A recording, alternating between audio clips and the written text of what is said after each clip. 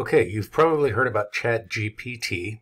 I am on the OpenAI website, just using the research preview. This is not a subscription or anything that I've paid for.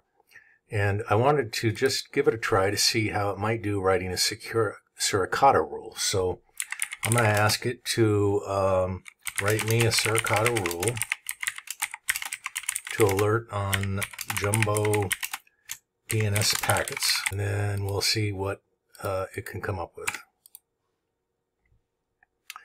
All right, so ChatGPT is replying with a candidate rule, it looks like. And it's telling me that the rule uses the UDP keyword to specify a rule that should trigger on UDP packets, so that certainly lines up with what we might expect from DNS. And then it gives me, for each part of the rule, I guess the logic behind why it is selecting those parameters. And then it winds up with a note that we may need to adjust our rule parameters to suit our specific network environment and traffic patterns. So let's look at the rule a little bit closer ourselves. So we do see it's an alert on UDP.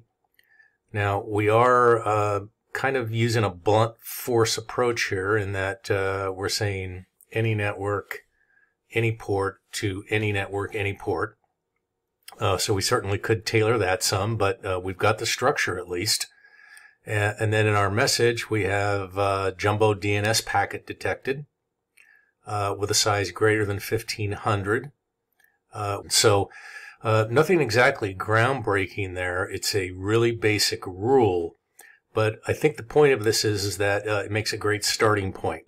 But it also is probably a great learning tool in terms of, checking your own logic on a rule, seeing it's viable, getting an understanding of each of the parts of the rule.